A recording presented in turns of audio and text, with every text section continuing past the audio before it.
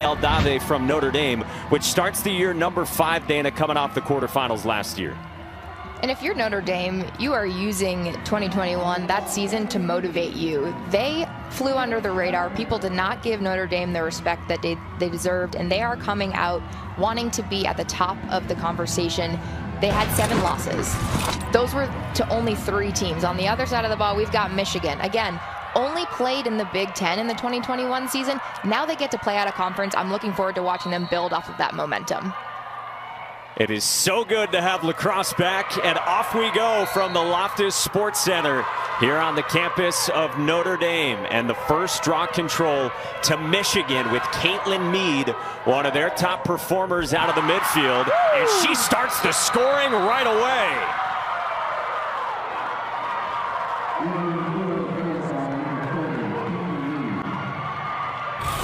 Have a day, Caitlin Mead. I mean, this is what Hannah Nielsen was talking to us earlier in the week. They want to win the draw.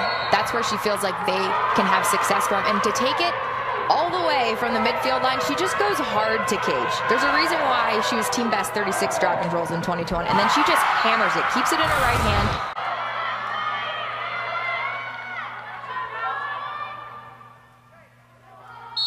The foul on Michigan sets up an 8-meter for Choma, and Notre Dame pulls even. When I think of Casey Choma, I think that she makes her presence known very early in the game, and this is how you can see it. She's on the right side of the hash. I mean, that's a tough angle, but she gets in. She's got 2 defenders, Michigan, right and left of her, but it doesn't phase her. She just goes hard to cage her. She held her goal line while Maddie Howe was weaving in and out of defenders. That's the poise that you need if you're going to shepherd this Michigan defense, and she does such a great job. Weissman, a second-year captain for the Wolverines, and it leads to a goal at the other end. Second for Caitlin Mead and Michigan.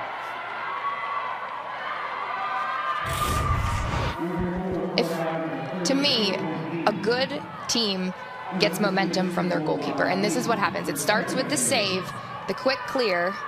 Caitlin Mead, again, almost coast to coast, just goes hard. And the Notre Dame defense, they've got a new offensive coach, offensive coordinator in Jenna Solly, so the players that we talked to were so receptive of that. This game is tied on a strong drive to cage end. This is just a hustle play. I mean, you're going to cage, you switch hands to the left side, we are tied up. Out off the pipe, and Michigan's still with it, so the reset to 60.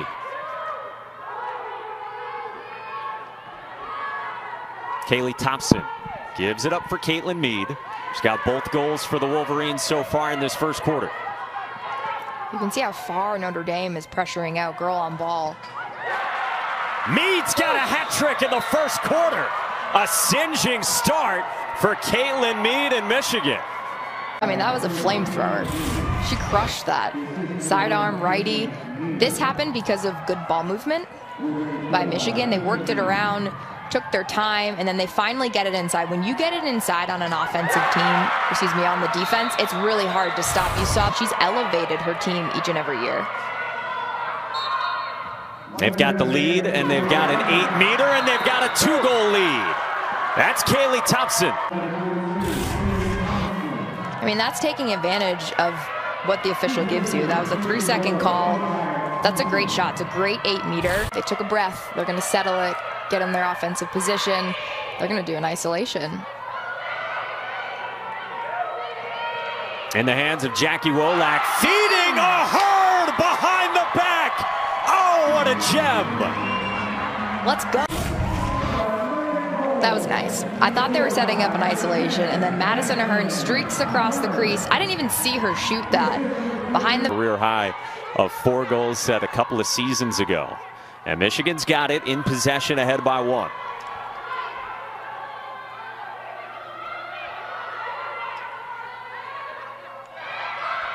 That's good defense on the crease. Double team by Notre Dame. Slick finish from Kaylee Dyer. That was nice. I mean, there's not much you can do about that if you're Bridget Dehan. And just a freshman, too, with a little Twizzler. What makes her so special? She plays on the opposite side as Caitlin Meir, and she was not afraid. Ball gets inside. No big deal. Let me just hit this Twizzler. Boom! Ball in the back of the net.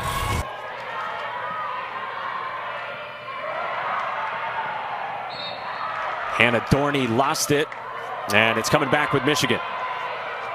That turnover hurts if you're Notre Dame. They can't get momentum. Michigan is doing a really good job. Oh, man. Can't stop There's the connection. It's Meir.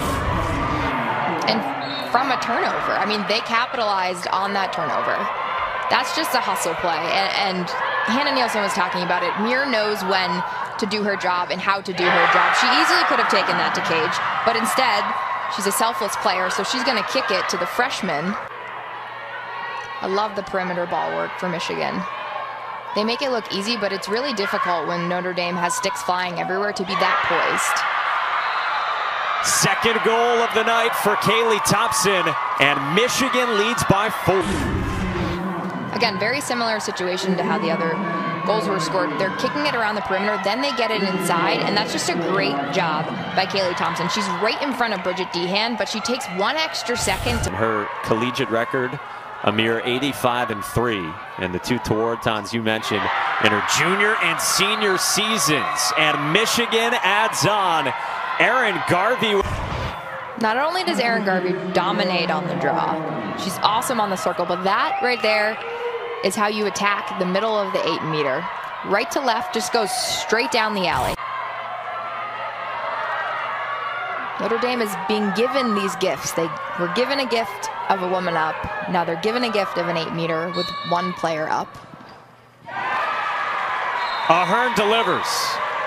Notre to 4. Much needed goal for the Irish. They needed that one bad. Just good hustle. Quick step off the 8-meter is the difference between the ball going in the back of the net and missing the cage. And if you're Madison Ahern, you wanted that goal. You can see.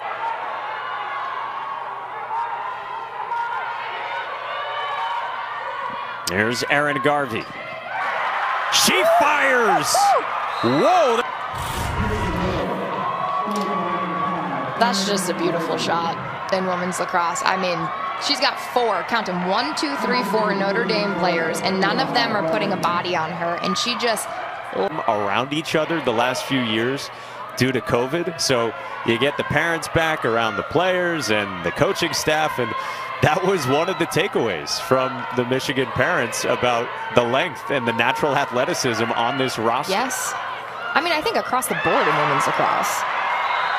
Choma with a much-needed goal for the Irish.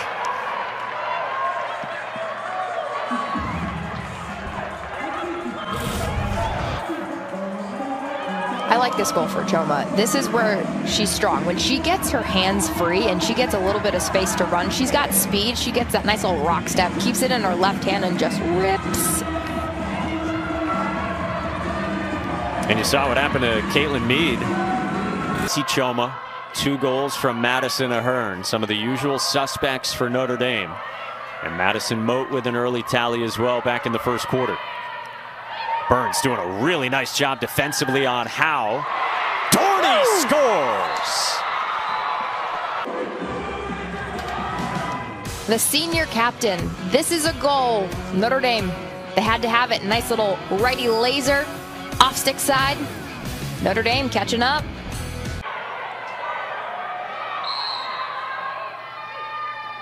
Final 4 seconds, and Caitlin Mead delivers again. Her 4th of the night.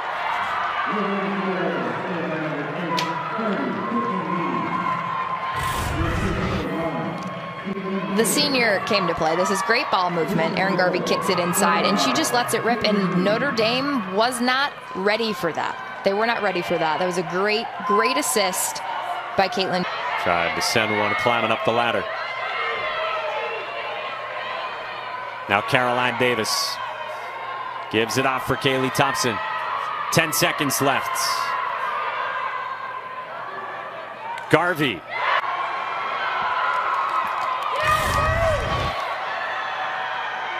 Michigan set up that isolation. She's a lefty. She's got cool points already, but that shot, that's nice. Nice little juke. Keeps it in her left hand. And look at Bridget Dehan. She doesn't even really react besides going up with her stick. All night. Eyeballing what would be the highest ranked win in program history. There's a goal for the Irish. Not done yet, says Madison Moat with her second tonight.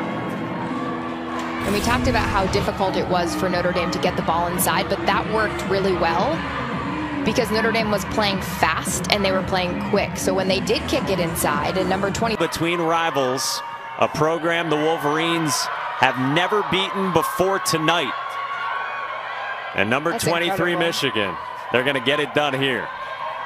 And this is what makes lacrosse so amazing. You didn't have to convince me, but for anyone else out there who hasn't maybe watched a game before, you know, this is special. This is how you can see firsthand how and why the game has grown, because you have a program like Michigan, they get it done. 5 years ago, this wouldn't have happened. The Wolverines do it. They take down number 5 Notre Dame in South Bend.